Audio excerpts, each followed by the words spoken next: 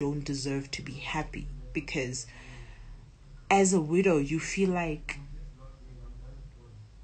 okay, I honestly felt like I didn't deserve to be happy. I remember the first time I laughed. I felt so guilty because I was like, why are you laughing? Why? You don't deserve to even laugh. You don't deserve to even smile. Why are you? Because you've lost so much, And I had to get to a point where I choose to be happy, where I choose that I deserve happiness, where I choose to live. Because I tell people this, the pain doesn't go anywhere. Shem, let me tell you, it's not going anywhere. But time heals. No, that's not true. I don't believe it. Because there are still days where I wake up and I'm like, yo, it hits you like it happened yesterday. But you shouldn't let the pain stop you from living. You shouldn't let the pain stop you from loving. You shouldn't let the pain stop you from being happy. You embrace it. That's what you do. You embrace it. And you as a person, you become stronger. And you are able to carry the burden better.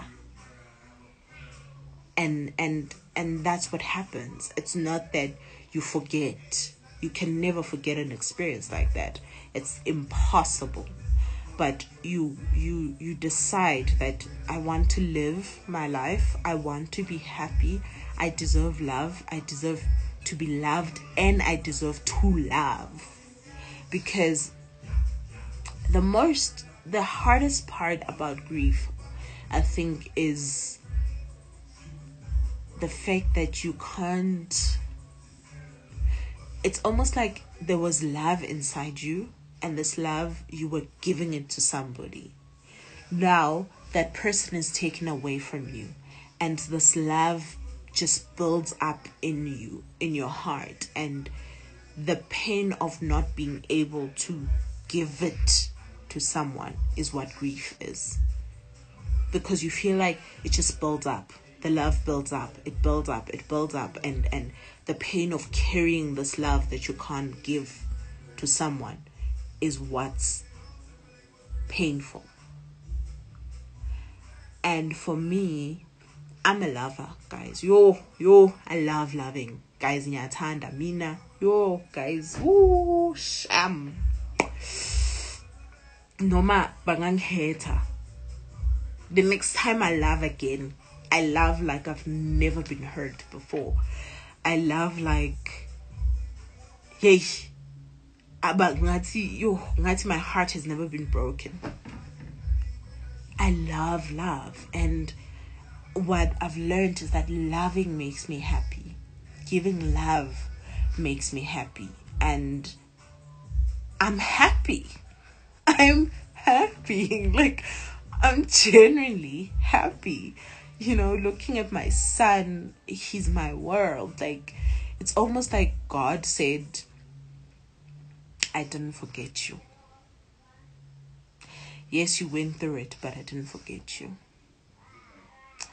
And yeah, so when I look at my man now and my son, I'm really grateful. I'm grateful to God. And like I said, I love more because I know what it's like to not have, or what it's like to lose. And yeah, anyway, how did we get here? We're talking about my music. Anyway, yes. I think, what time is it? I'm gonna go, guys. I need to go feed my family. But I think they still play. And then let me know when they're hungry.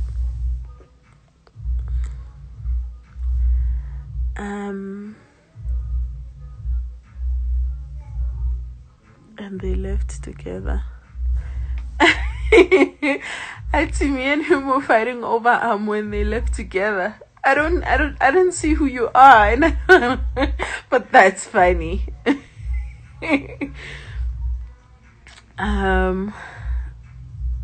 My man, I know that, of course, for my man, girl, my man. To from the love of God. I couldn't read all of that because my eyesight is bad. But anyway, thank you. Okay, Sissy, good night. Something is give us your skin routine. You're so beautiful.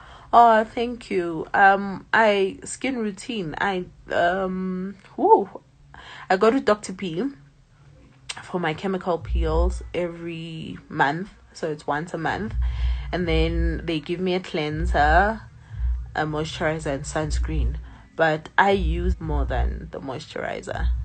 Yeah. So as long as I've got the cleanser and the sunscreen, I'm good. Oh my gosh, I wish I could heard it. My good place.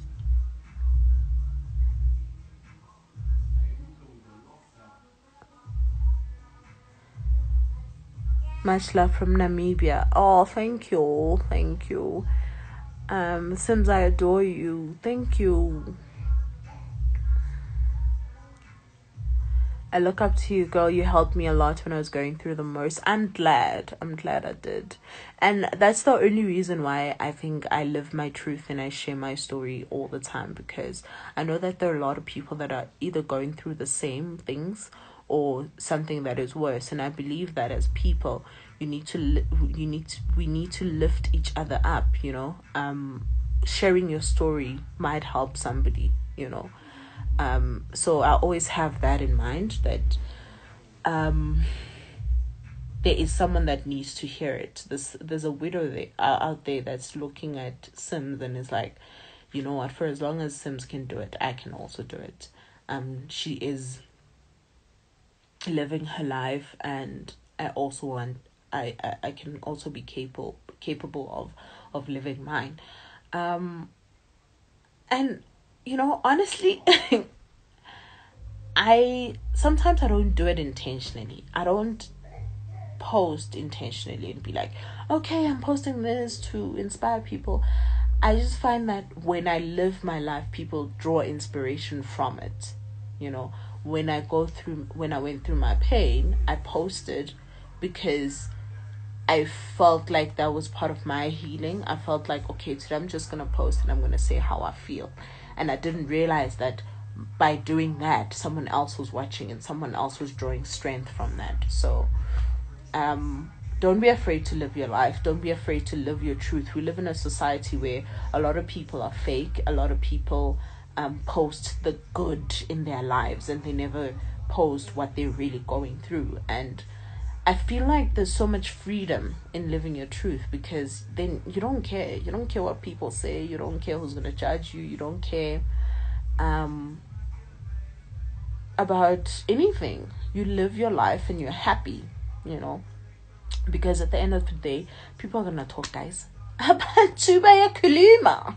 Okay. And people are going to say negative stuff, positive stuff, irrespective of what you're doing. Trust me. Example, 3 months after Jimmy passed away, people were like, yo, she needs to get over it. My gosh.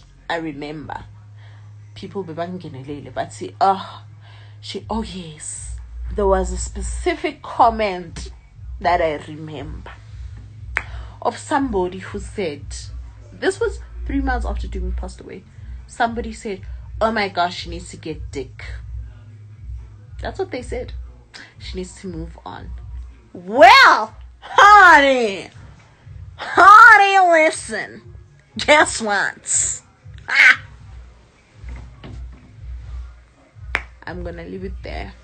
But anyway, my point is, 3 years later, she moves on. Too soon. It's too soon. Lalelani ngizophila.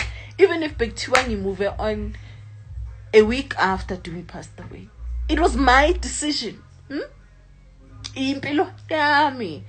Like, I remember when we had ladies' nights, and some woman was akuluma at him. She moved on 5 months after her husband passed away, and she was healing from it, and I looked at her and I was like, oh my gosh, where I was mentally, emotionally, 5 months after Jimmy passed away.